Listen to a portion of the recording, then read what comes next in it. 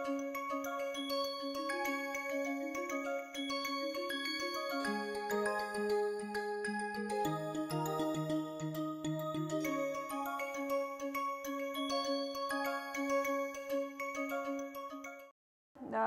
class we have seen the methods for hydrogen production, and we have also seen that if we use steam reforming process, then what are the process steps involved.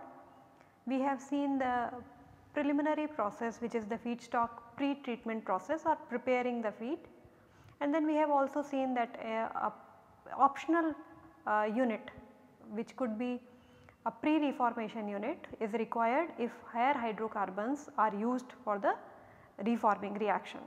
When it is steam methane reforming, pre-reformer is not desired.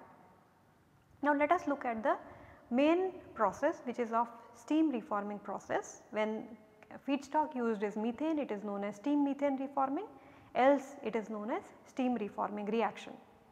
Now in this, the natural gas,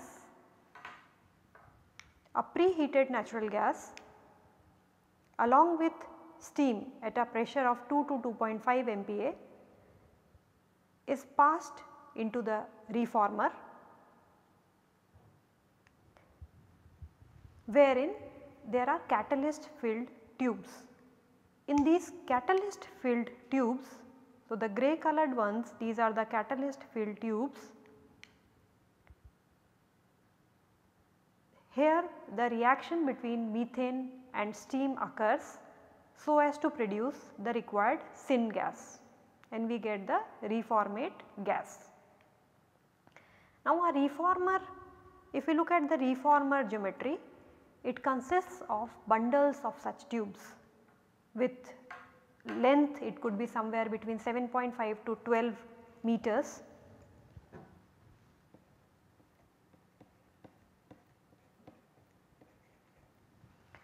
Thickness of about 1 to 2 centimeter, and these tubes, they are filled with the catalyst along with support and promoters. What catalyst, that we will see little later.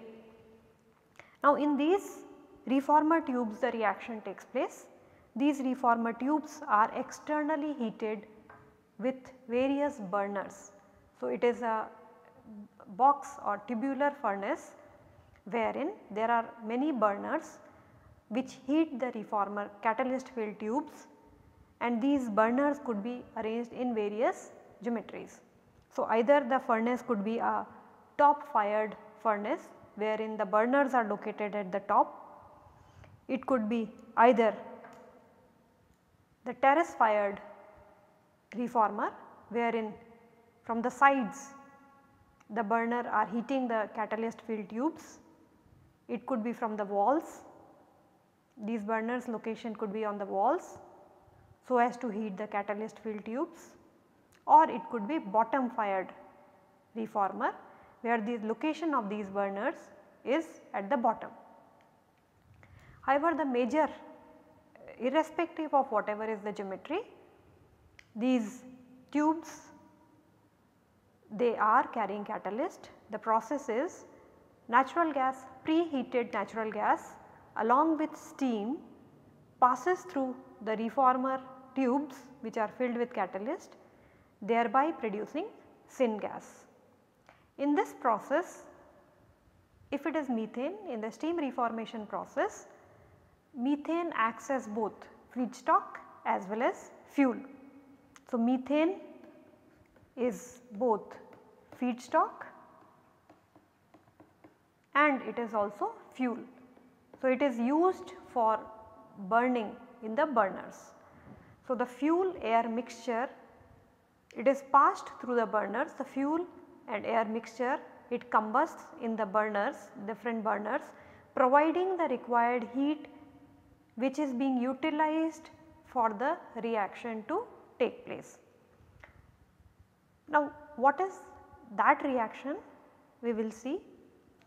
One more thing to be mentioned here is that the combustion product, so herein methane burns to give the desired heat. However, it is not 100% heat transfer to the reactor filled tubes. The combustion gases carry the remaining heat, and these gases still have, these are hot and have high grade heat that can be utilized in heat exchangers for either preheating the natural gas or for steam production. So, there could be, after that there could be a heat exchanger which can extract the heat which comes out with the combustion gases to either preheat the mixture or to generate steam. Now, let us look at the process of steam reformation. If we look at the process of steam methane reformation, methane reacts with steam producing syngas.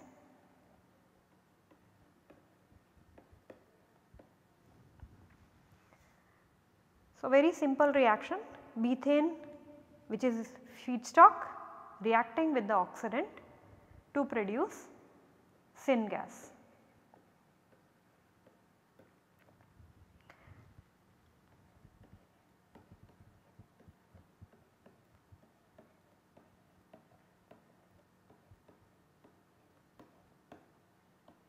Now, couple of things to be considered here is, one is this sign.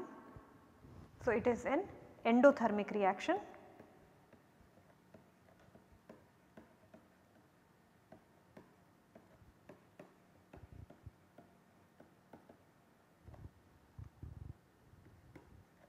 So, the process of steam methane reforming is an endothermic reaction.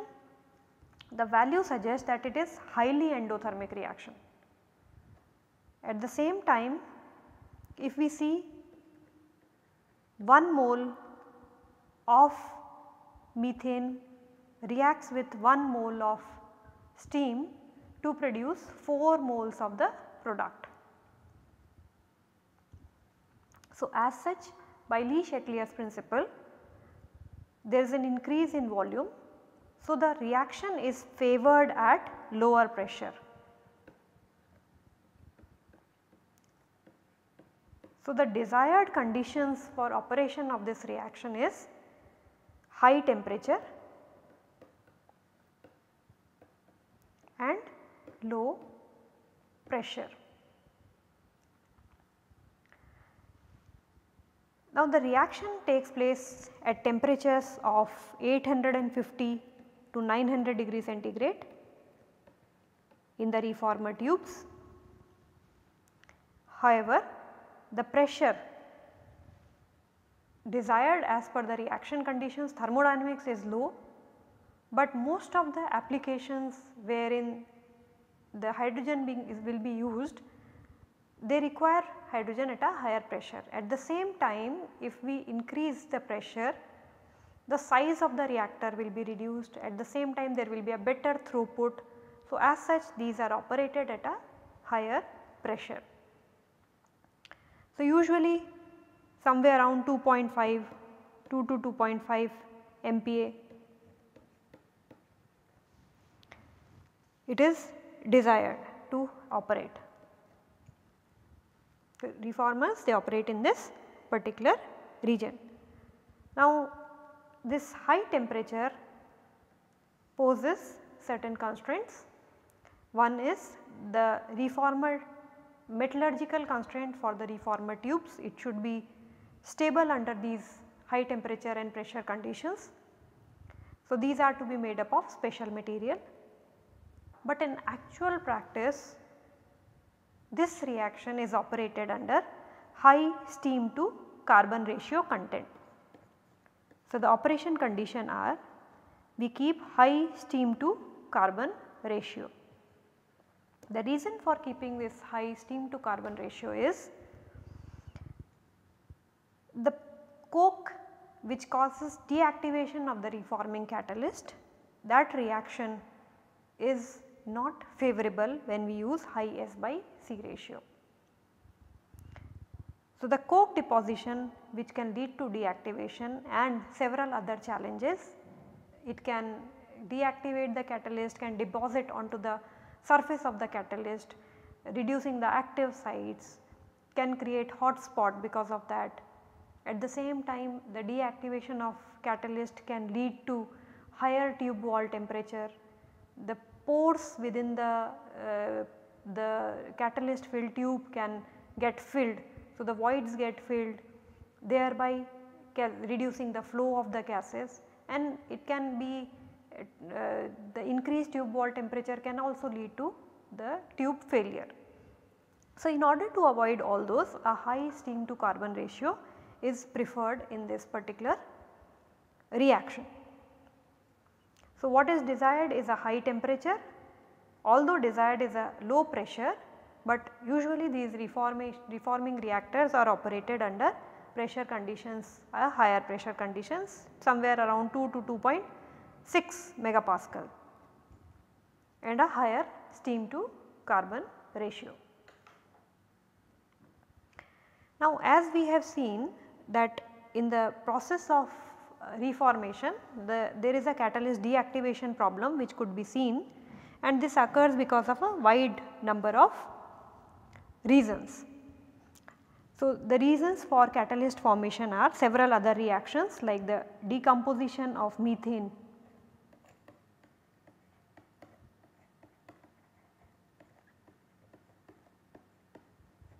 can result into formation of coke. So, methane can decompose to give carbon and hydrogen. Delta H for this process is 74.6 kilojoule per mole. Another reaction which can lead to coke formation on the catalyst is disproportionation of carbon monoxide.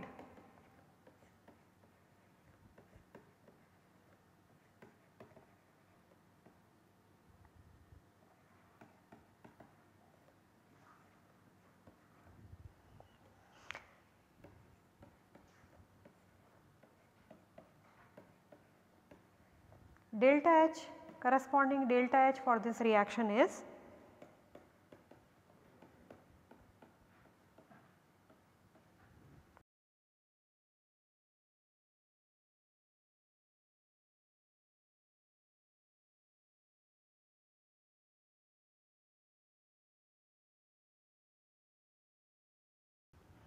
that can also result into the coke formation.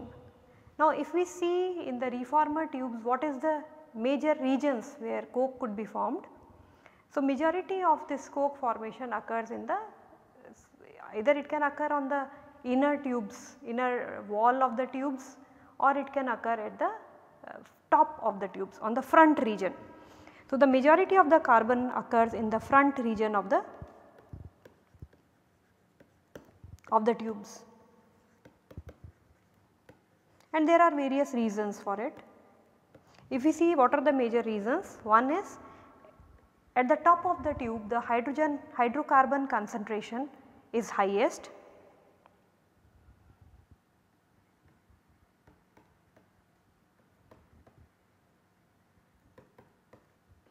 However, the equilibrium is low. At that region the system has not reached equilibrium. So, equilibrium conditions are not maintained. However, the hydrocarbon concentration is high at that place. The reaction rate, so at the top of the region the reaction rate is slow.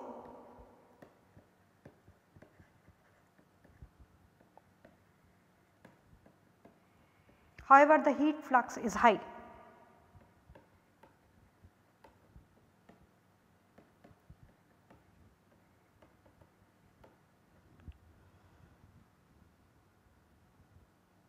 So, as such there could be the carbon deposition that can occur onto the catalyst. Now, what this carbon being formed in the various reaction does? It deactivates the catalyst,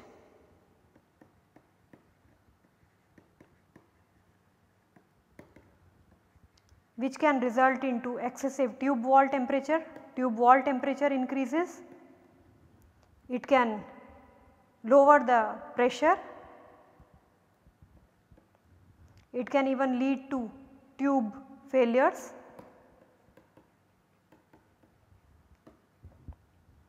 It can block the porous medium which is there in the reformer tubes. Now how can we take care of this carbon formation? One way, as we have seen, to increase the steam to carbon ratio.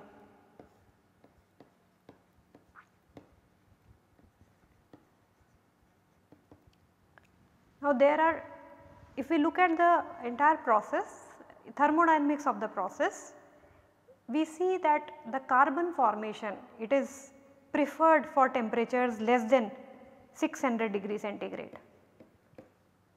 So below this region, the thermodynamics prefers carbon formation. So usually the reactions, that is why the reaction steam methane reforming, it is usually a high temperature process and the reaction occurs at 850 to 900 degrees centigrade, under which the coke deposition is lower. So steam to carbon ratio is the best way to reduce this coke formation. One more method could be wherein we can use promoters. So either different promoters could be used along with catalyst. These promoters, so we will see in the later that both catalyst, support as well as the promoters added, they play a dominating role in the reformation reaction. These promoters provide the required basicity to the catalyst, because acidic surfaces, they are more prone to the decomposition of methane. So they provide the required basicity so that the carbon which is being formed undergoes the gasification reaction. So this carbon can undergo gasification. This is a method by which we can remove the carbon formed. In fact, there are two competing processes which are going on, the formation of carbon through any of these processes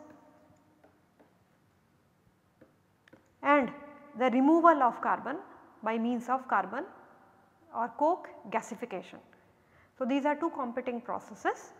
However, at temperatures beyond 600 degrees centigrade, the gasification will dominate or the carbon deposition will be lowered. Now once after the steam methane reformation reaction, the next step which is being considered, which is the water gas shift.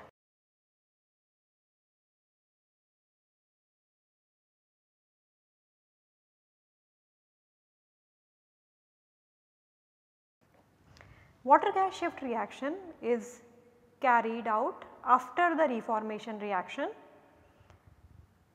This is done so as to increase the yield of hydrogen. In this process, carbon monoxide which is formed, the syngas which is formed in the reforming step, the carbon monoxide component of it is being converted into carbon dioxide. At the same time we are getting more of hydrogen. However, the reaction is an exothermic reaction. So carbon monoxide in the presence of excess of steam, again the reason of excess of steam is to reduce the deactivation of catalyst, it gets converted into carbon dioxide and hydrogen.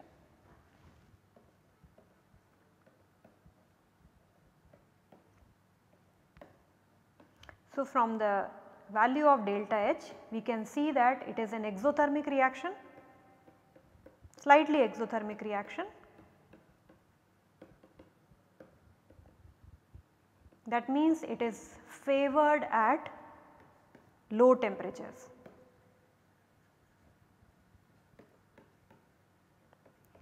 Usually the kinetics of reactions we know that are better at a higher temperature.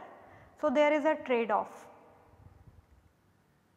To keep higher temperature and having so the reaction will be, so in that case it could be favor a backward reaction. In if we keep higher temperature. At the same time, if the temperature is lower down, then the reaction kinetics will get slower. So, this is a trade off that we have to, that need to be looked at, although it is being favored at a lower temperature. Now, in this particular process, since the temperature required is lower, after the steam methane reforming process, wherein the exhaust gas comes at a higher temperature, which is roughly about, the reaction occurs at 850 to 900 degree centigrade. Around that the exit gas leaves the reformer unit, it has to be cooled down in a cooler, intercooler, before it enters into the water gas shift unit. So, it has to be cooled down to the desired temperature. Now, what is that desired temperature? That depends whether this water gas shift reaction is being carried in one unit, high temperature water gas shift alone is being considered, or both high temperature and low temperature water gas shift reactions are to be carried out. Now, what will decide whether it is only one step we have to do after the reformation or two steps, that is determined by the purification step. So, the purification step will tell, for example, if it is, the purification is using pressure swing adsorption method, then only high temperature water gas shift is good enough. However, if it is solvent based removal method, purification method, then both high temperature as well as low temperature water gas shift are required to reduce the carbon monoxide levels in the gas stream, in the outlet stream from the reforming unit. So, depending upon the final purification step, whether it will be high temperature water gas shift alone like with pressure swing adsorption unit, or whether it will be high temperature and low temperature water gas shift both, if it is solvent based cleaning removal of carbon dioxide followed by methanator to get pure hydrogen, the water gas shift will be, setup will be different. In the high temperature water gas shift, the reformate gas which is obtained from steam methane reforming, it has to be cooled down to a temperature of 350 degree centigrade. So, the reformate gas was at 850 or 900 degree centigrade from reformer. After the reformer has to be cooled down to 350 degree centigrade, and thereafter it is reacted. The carbon monoxide reacts with steam to give carbon dioxide and hydrogen. The catalyst which are used are magnetite, iron catalyst, which is with chromia, and this reduces the carbon monoxide content to about 2%, depending upon what is the feedstock. It is finally reduced to 2 to 5% after the first water gas shift reaction. Now, in this high temperature water gas shift reaction, depending on the feed composition, the temperature could be somewhere between 350 to 500 degree centigrade. Conditions are 350 to 500 degree centigrade, pressures of 20 to 30 bar, the gas hourly space velocity of 400 to 1200 per hour, with a residence time of somewhere around 3 to 9 seconds, and finally it could reduce the carbon monoxide content to 3 to 5%. However, the low temperature water gas shift, the next step with solvent based removal method is the low temperature water gas shift. This can further reduce down the carbon monoxide content to less than 1 volume percent. So, carbon monoxide content is somewhat around 2.2 to 0.4% after this step. In the low temperature water gas shift reaction, the catalyst used are zinc oxide, copper oxide on alumina, and the reaction takes place in the temperature range of 220 to 250 degree centigrade. So, after the high temperature water gas shift, further the gas needs to be cooled down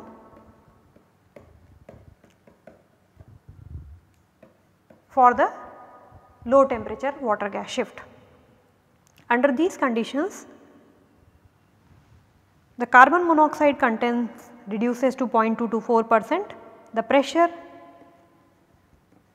is around 10 to 30 bar, the gas hourly space velocities somewhere around 3600 per hour. Now, in the high temperature water gas shift, the benefit of faster kinetics at a slightly higher temperature is being taken care of. However, the low temperature water gas shift is used to further reduce the carbon monoxide content to less than 1%. Next we will be looking at what are the different purification steps for getting pure hydrogen. Thank you.